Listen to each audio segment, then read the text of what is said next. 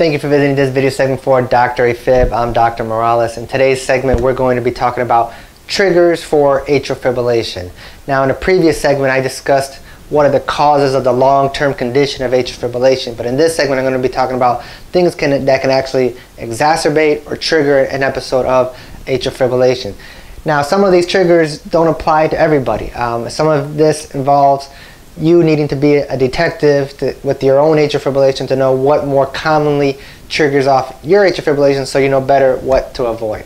So what are some common triggers for atrial fibrillation? Number one, I would say, is fatigue and sleep deprivation. When you're not sleeping well, there's a lot of stress hormones that get released. Your body feels kind of revved up. Sometimes you're drinking more caffeine because you're sleep deprived, and all of this can lead to episodes of atrial fibrillation. So good sleeping habits are essential to trying to minimize episodes of atrial fibrillation. Number two would be getting sick. Getting sick for any type of reason, whether that be a viral illness, can certainly trigger episodes of atrial fibrillation.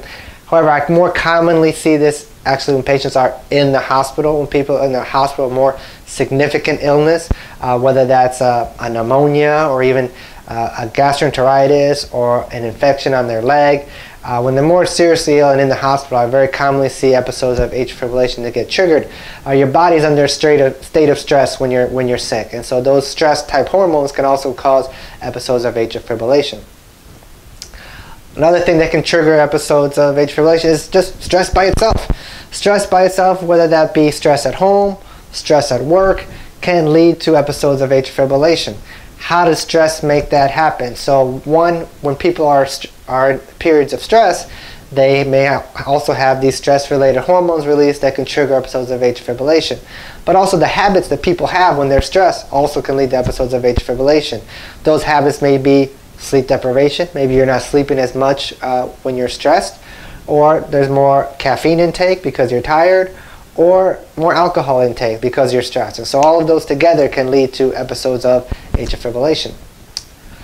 For women in particular, there can be events of atrial fibrillation that are triggered during the menstrual cycle. I've had many patients, female patients, that describe palpitations or episodes of atrial fibrillation during their menstrual cycle.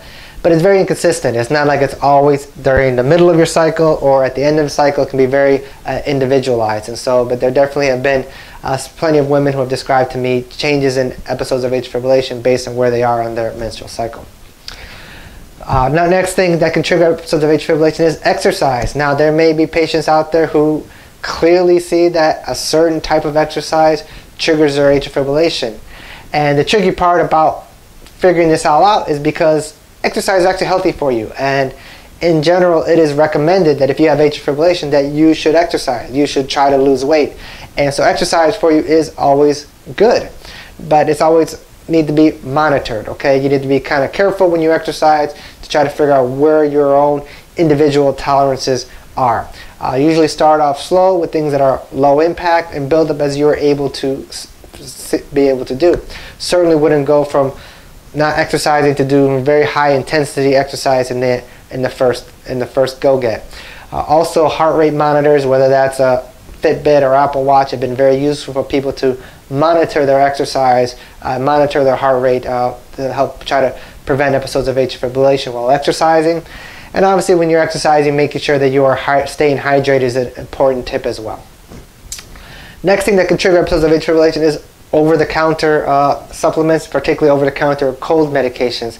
A lot of these over-the-counter cold medications contain stimulants in them, especially if they have a D in part of the name, like a Sudafed D. You know, that D stands for a decongestant. That's usually some type of stimulant which can kind of rev your body up, and it makes you feel better when you're sick, but it can also stimulate your heart and cause episodes of atrial fibrillation.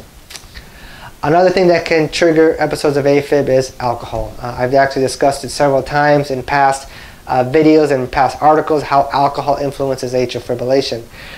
Especially significant alcohol use, binge drinking has been known to be a significant risk factor for developing atrial fibrillation, to the point that it has its own term. It's called holiday heart, when people have significant alcohol usage and then lead to episodes of atrial fibrillation.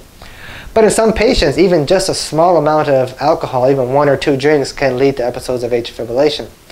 in general, I recommend to my patients that a small amount of alcohol, 1 or 2 drinks, is usually okay as long as it's not a clear trigger for your atrial fibrillation.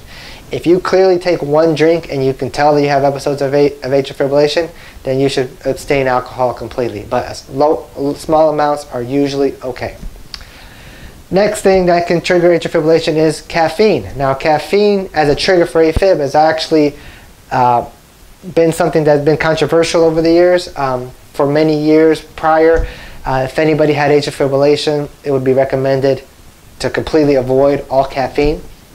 And then as time went on, it was realized that, well, you know, some amounts of caffeine are safe. And there's actually was even some study that showed that small amounts of caffeine can actually be beneficial for atrial fibrillation. And so I overall, similar to alcohol, I recommend that to my patients that caffeine, coffee, sodas is okay in small amounts as long as it's not clearly a trigger. There are again some patients that have told me, you know what, if I drink 1 coffee, I drink 1 soda, I'm going to get an episode of atrial fibrillation. So in those cases, I do recommend people to completely abstain from caffeine. But in most patients, a small amount of caffeine is not going to trigger an episode of atrial fibrillation and perfectly acceptable to do. Next thing that can lead to episodes of atrial fibrillation is dehydration. Dehydration is a very common trigger for atrial fibrillation and sort of kind of brings together some of the other points that I brought on before. Things like caffeine, dehydration, stress, you know, some of the things that lead to episodes of atrial fibrillation is actually the dehydration. Caffeine and alcohol, for example, are powerful diuretics, and then if you're not eating or drinking enough water to supplement, you can become dehydrated. So any type of dehydration can lead to episodes of atrial fibrillation. Next thing that can trigger episodes of atrial fibrillation are recreational drugs. Even things like marijuana can stimulate your heart. Obviously, more illicit drugs such as cocaine or stimulant types of drugs also kind of rev up your heart and can bring episodes of atrial fibrillation.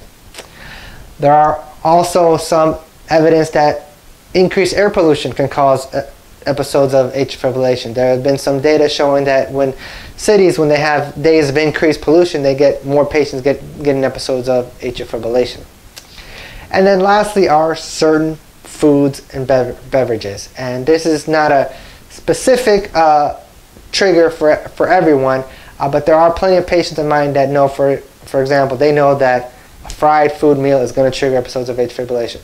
A particularly heavy meal is going to trigger an episode of AFib, or spicy food. And so some of this goes back to being a detective, you know, knowing what you may have eaten the 24 hours prior when you get an AFib episode may help you figure out what food you particularly need to avoid. And if you're looking for diet tips, please look at my other videos for diet tips on atrial fibrillation. So hopefully with some of these summaries of these different types of triggers, you can help kind of learn what may trigger your episodes of atrial fibrillation so you can better know what to avoid. Thank you for visiting this video segment for Dr. AFib. I'll see you next time.